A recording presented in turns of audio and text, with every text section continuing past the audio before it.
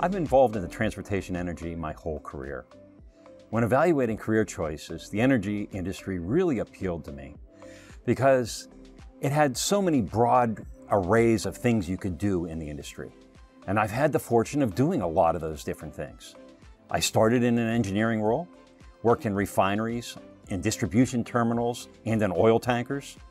I moved into commercial roles in logistics, trading, and analytics, before moving into strategy and corporate development. One of the interesting projects I worked on was the acquisition of Flint Hill's ethanol plants and the engagement in the legislative and regulatory process around fuels. That led me to my current role in quality and fuels compliance.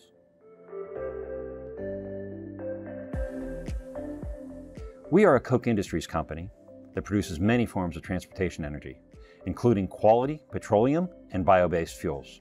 We are heavily investing in digital transformation, and we continue to make good strides. As a matter of fact, our journey so far has really helped us weather the COVID storm, but we know our long-term success depends on continual transformation. That is using automation and technology to improve every aspect of our business. We pioneered a new sensor technology with another Koch company, Mueller. We're employing this technology at our refineries right now. This technology helps us quickly detect and repair leaks. We know that this will create a safer environment, is an environmental benefit, and actually reduce our cost. We believe that with technology, these benefits and others will help us provide transportation energy that meets our customers' and society's needs.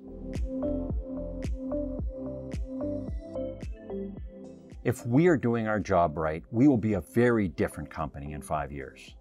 We believe that we will still be a leader in producing quality transportation fuels, but how we do this work will continue to transform.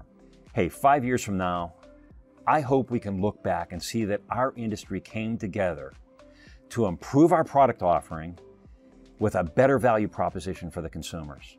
We think that is a 95 RON fuel, coupled with vehicles designed to take advantage of the efficiency benefits of optimizing the fuel properties with known engine technologies.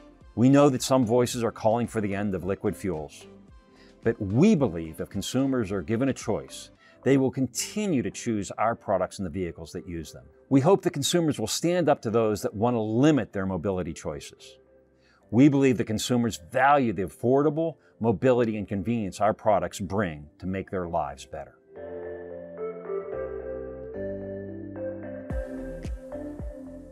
FHR is a proud member of the Fuels Institute, and we've been so for many years. It's hard to find an organization that brings together the value chain, the whole value chain of transportation energy, to do fact-based, impartial research. The board composition alone is very valuable because it brings together refiners, biofuel producers, logistics providers, retailers, equipment manufacturers, and many other members of the transportation energy value chain.